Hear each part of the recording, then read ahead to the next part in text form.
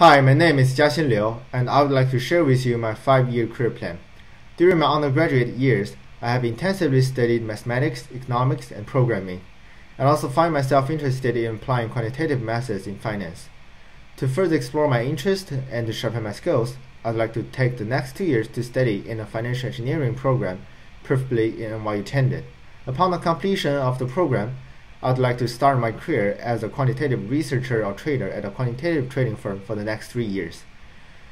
This position will allow me to facilitate or even make investment decisions which combines my interest in the market and finance with my programming skills and my mathematics skills. After years of practice and working in the field, I would like to eventually start my own trading firm to apply all what I've learned, my perspectives and strategies of the market into practice.